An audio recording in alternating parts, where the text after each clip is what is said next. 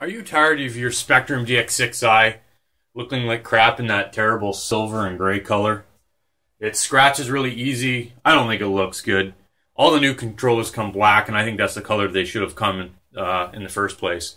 So what I did is I decided to go ahead and attempt to paint mine. It turned out really well, so I thought I'd just do a quick how-to paint your DX6i or any other controller that you want to make a different color, whether it's black, blue, red, yellow, blah, blah, blah. You know what the rainbow is. So I'm just going to kind of go over some of the things I used and how I did this. So first off, let's go over some of the things I needed or required for the job. So I use a nice green painter's tape that leaves very little residue underneath. It's easy to cut and it peels off nice and easy. Second thing you're going to need is a nice little knife, preferably a razor blade, something that's sharp, so that's going to trim around all the tape pieces. You're going to need the paint. I tend to use Krylon. Krylon works for all applications, but this is actually the Krylon Fusion. The Fusion actually bonds the plastic. It works really good. I've used it in the past. Easy to use, dries really fast, etc. This is actually the gloss black, but it came up kind of satiny, so I do like that. Next, you're going to need some rubbing alcohol. You get yourself a nice clean cloth, some rubbing alcohol. You don't want to wipe down the controller. This gets away, takes off all your oil prints from the oil from your fingerprints off the controller, because the paint won't stick to that. It will just kind of bubble up and look like crap. And lastly, you don't need the actual plexus itself, but what I did use was actually the plexus lid. And so I took the lid off the can, I put a hole in the center, and then that's what I put over top of the stick, because I want to make sure that I still have all my identification lines here I don't know. Honestly, it only looks good. You never look at it when you're flying, so I'm not really sure why it's there anyway. But nonetheless, just makes it look cleaner and nicer. And I also added a Decepticon sticker because Transformers are cool.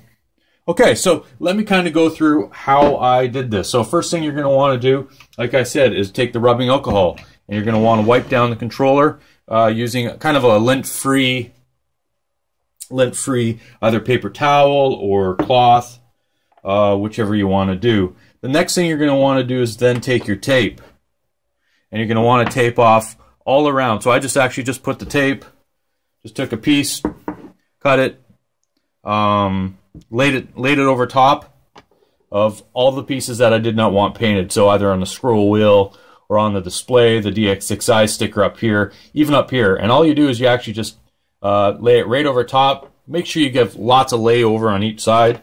You then take your razor blade, nice and sharp, and then you just trim around. So when you're all done, you just pull away all the pieces that you don't want, and then your screen is still covered by the painter's tape. I painted up the antenna, also just taped up the handle. The switches, I just taped up the top parts, but I left the silver pieces that are connected to the controller underneath. I guess the nuts, I don't know what they're called. Doesn't matter. I left those black because I wanted to paint those black, and of course then I just taped off this stuff. All I used was a body reamer for an RC car, a nice hole, and then put that right over top.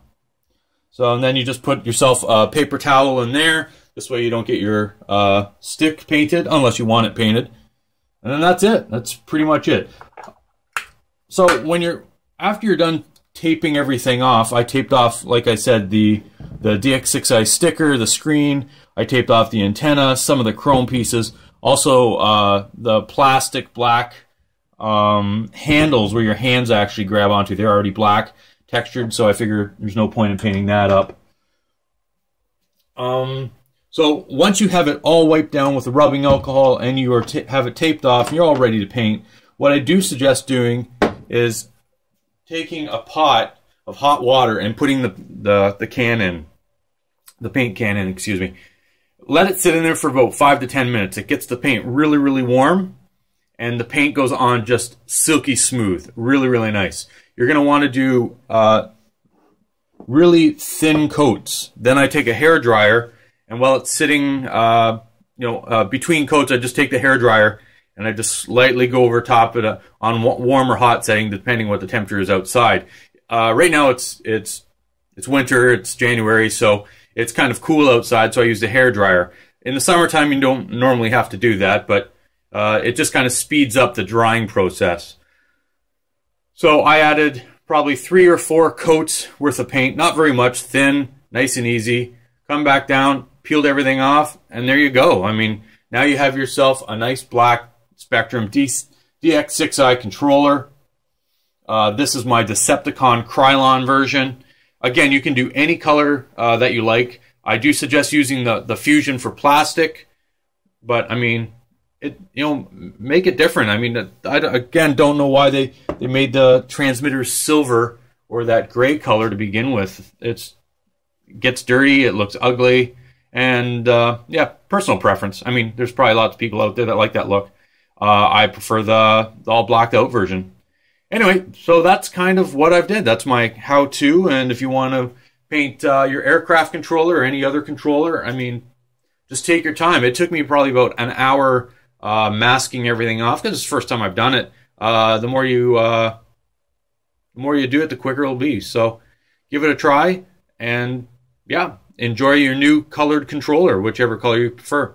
Anyway, thanks for watching. Don't forget to hit the like button and the subscribe button. And any questions, leave it in the comment section below. I will try to get back to you. Yeah. All right. Yeah. Asplenia out. Enjoy your day, and talk to you later. Bye.